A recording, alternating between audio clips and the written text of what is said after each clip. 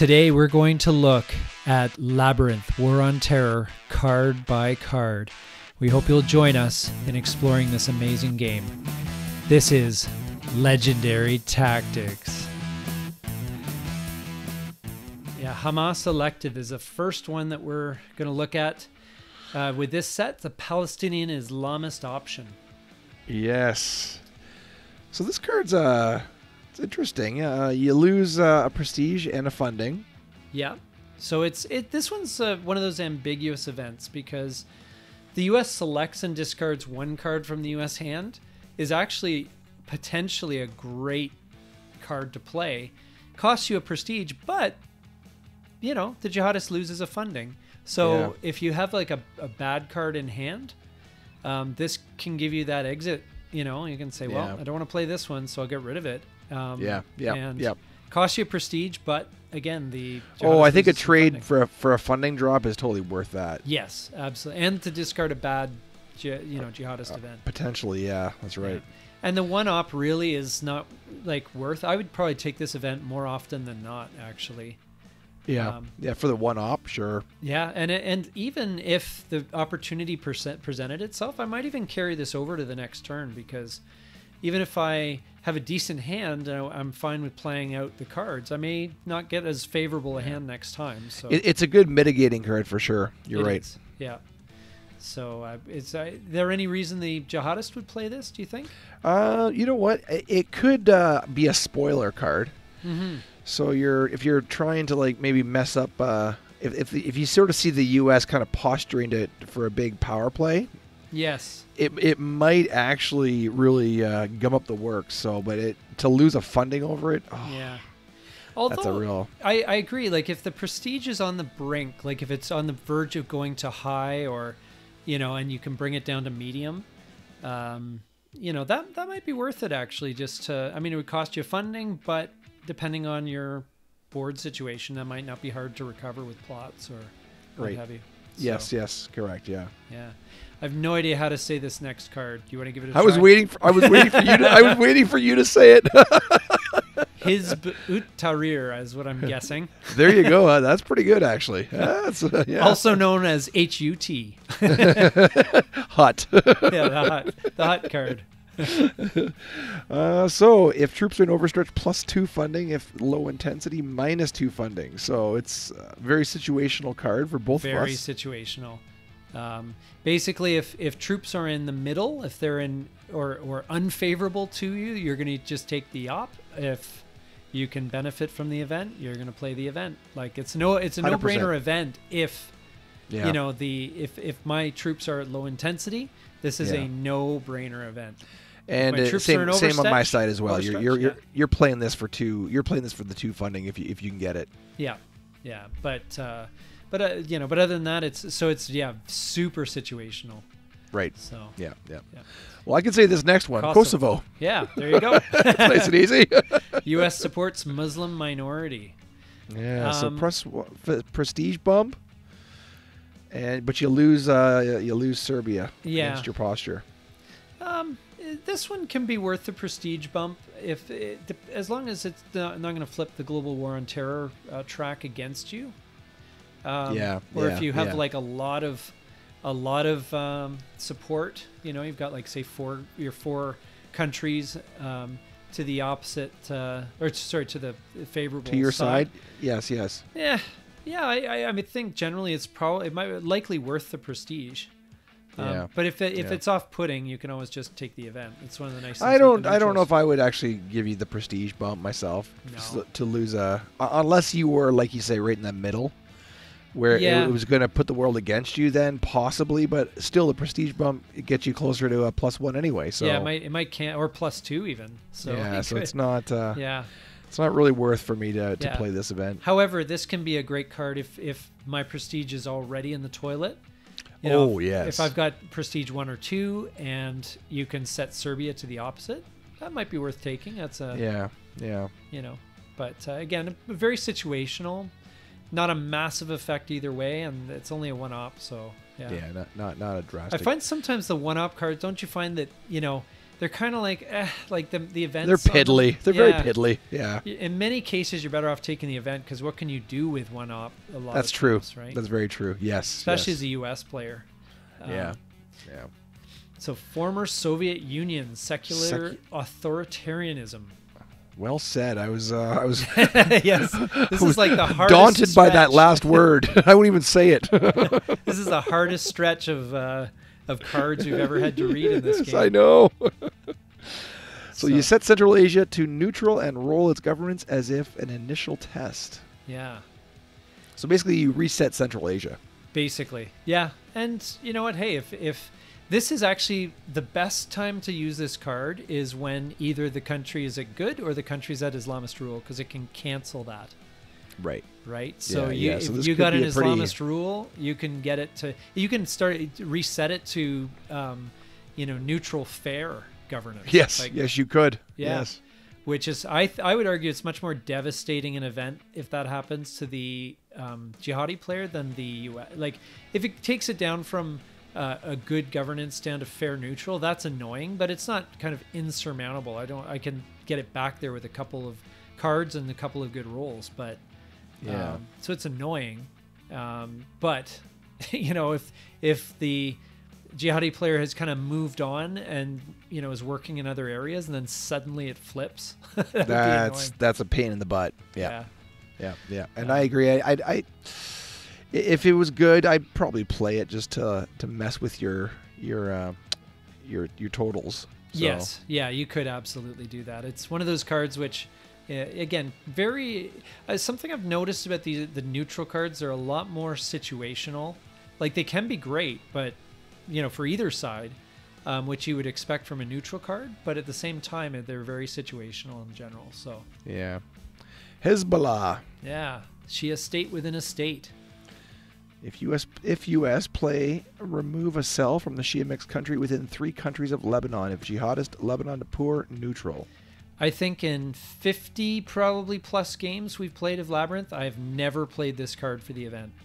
Yeah, I don't know if maybe I have either. Once, if there was like something I was trying to break up a major jihad that was brewing. Now it's worth 2. Geez. So I mean, for 2 ops, you're kind of you're really weighing the value here. You can do a lot with 2 ops, and it's such a weird condition too. It has to be a Shia mixed country within 3 countries of Lebanon. So right, yeah. Like, it's very odd and very situational. Very specific. But yes. I can't honestly think of any time when I've actually played this event. Yeah. And then so the next card. What about you as a jihadist? Yeah.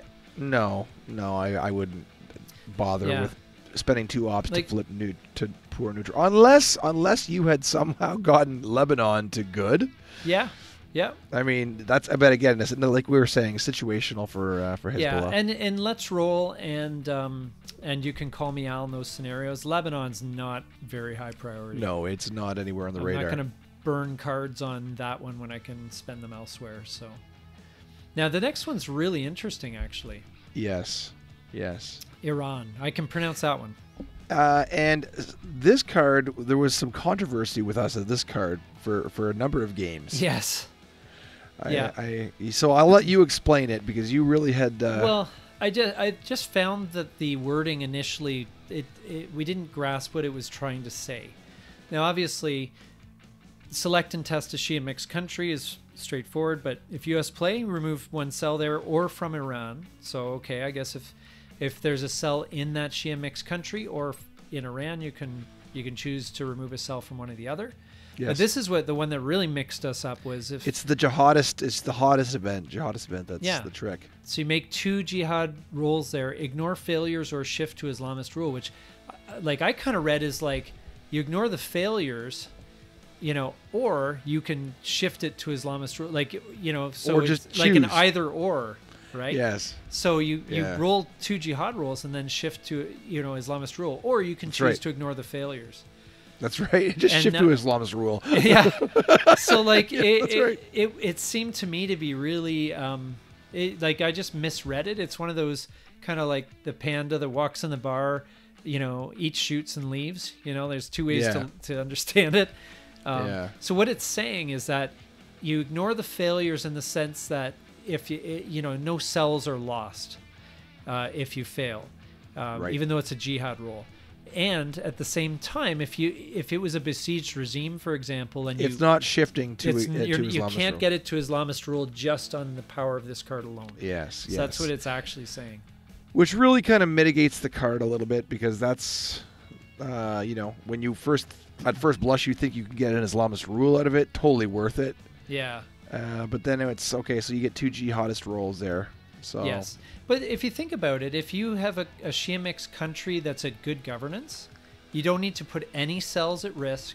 You just get 2 rolls. If you get a 1, you can reduce its you can reduce it down from good to fair, or you can go after a fair governance Shia mix, get it down to poor, so without even committing any cells. You can. Yeah, that's true. So it's totally, like, I would say it's worth the trade-off of 2 ops. To me, that would make sense. Yeah, it is still pretty good. Yes. Yeah. Although I think I've only ever seen, like, you play this probably like 50-50 for the ops, I do. I will play it. I do play the event for sure. Yes. Yeah, because it is nice, especially if you're trying to get into a kind of a well-protected, good country. Like, there's troops there and all that stuff that are going to disrupt you out as soon as you try and get in. It's just a good way to mess up with, you know, the board a little bit. Well, here's another one. Go for it. You say it. Jaysh al-Mahdi. Mahdi, there it is. Yeah, okay. Yeah. I'm guessing there's no end there. So Shia militants rise up. Playeth a Shia mixed country, has cells and troops. Right, so the condition is on it there, but you can remove 2 cells with the Americans, and I can worsen governments 1 level with Islamist rule and the jihad. So yeah, the U.S. event definitely is weaker. Oh yeah. It's not a bad event, but a lot of times I find better use of the 2 ops. But it's not a bad event, I guess, if the situation demands it. But well, especially if I'm gearing up for a regime change, or sorry, not a regime change, is, you know, a major jihad. Yes, it's a good way to get in there quick and knock 2 cells out. But yes, but they have to have troops there too. So depending on the governance, I may prefer to disrupt, because then I get prestige out of it. This just removes 2 cells. That's true. Without any bump. But this is a great event for the jihadist. Yeah, if you're there trying for a regime change and I have this card too, and we're both in there, it's a hassle. Yes. It's a big hassle. Yeah, especially taking it from fair down to poor, because poor again. Now I got to dig up 3 ops, three bangers just to or to start even using attempt the reserves. I get, you know, and it makes things very inefficient. So yeah, it's a great event for the jihadists. It's actually one of the better neutral events, I think, for the jihadists. It's not bad. Not bad, yeah. Kurdistan. Kurds maneuver for sovereignty. If U.S. place 1 aid in Iraq. If jihadists test Turkey and worsen Iraq's governance 1 level. Yeah. But not to Islamist rule. Yeah. I'm, again, in the first 2 scenarios, certainly. I'm very rarely in Iraq, so I'm almost never take this event. If I'm in a different scenario and Iraq's in play, sure, yeah, placing an 8 in Iraq can be very helpful. But in the games, like if you play Let's Roll and you can call me Al, I don't think I've ever played this event. It's useful for the jihadist if you're looking to, again, if a regime change is going on, you want to try and bump them back down. But again, you said you're not often in Iraq, unless it's the very end game. So it's Yeah, but if the jihadist, basically it gets Turkey to poor neutral. So yeah, or you can do Iraq's as well. Yeah, or you can worsen Iraq. Yeah, actually that's true. Yeah, and actually, if you were, you know what, this would be a nice little power play where you're working towards major jihad, and say Iraq's at fair. Yes. Play this one, get it to good, then your major jihad next. Yes, that's true. Yep, that's so good. It could be a 1-2 combo that's pretty useful. Yeah, that's actually very useful. Assuming Iraq's in play, or Turkey's in play, which isn't often, because Turkey's kind of it's kind of an – outlier. Yeah, I mean, it's a 2-resource country, so it's not bad if it's – you know, I've won games because Turkey's been at good governance, because it's really helped.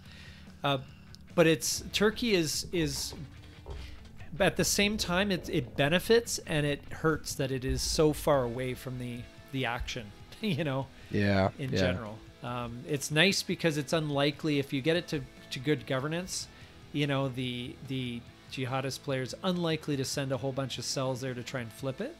But at the same time, it's not really helpful in terms of adjacency or anything like that for the US. So, no. Yeah. Musharraf, isn't it? Musharraf, yes. Whatever. Yeah. Pakistani president walks a fine line. What do you think about this one?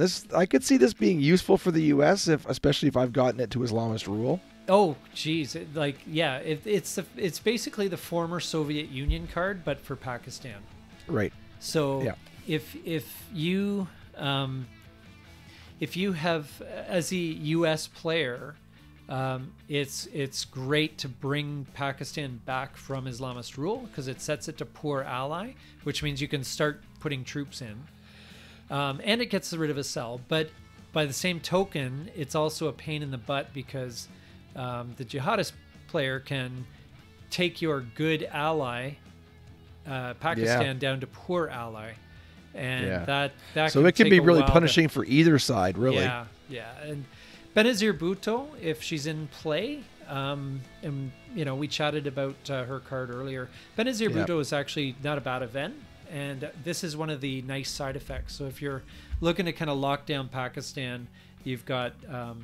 If you have Benazir in play, Bhutto, then this card is now moot. Yes, and that's very helpful in this. Yeah. But is it worth playing around? I mean, it's annoying, but it's not a game breaker necessarily. No. And as I said, in certain circuits, if Pakistan is at Islamist rule, the Musharraf is awesome. Yeah. So the next one's very interesting. Yeah, Tora this is the Bora. last of the set for now. So Tora Bora. U.S. traps Al-Qaeda fighters, but not leaders. Yeah, play it if at least 2 cells in a regime change country. Remove the 2 cells, roll prestige, and draw a card. And what do you think is the U.S.? I'm curious. It's ambiguous. It isn't a bad event, but again, I always hesitate at roll prestige. Yeah. Now, if your prestige is in the tank and you got nothing to lose, absolutely take the event. Yeah. Yes. Plus, you get a card out of the deal too. Yeah. Which, as you know, as long as it's not a terrifying, jihadist event, this is well worth it. I mean, best case scenario, you end up drawing like a nice 3-op safe card, American event. Remove 2 cells and roll prestige and get a bump. Yeah, worst case scenario, you draw another Islamist rule event you didn't need and didn't want to play. You lower prestige. And you lower prestige. Now you do get 2 cells, so you know. I would say there's more potential upside from this if you are not doing well in the regime change. Yeah.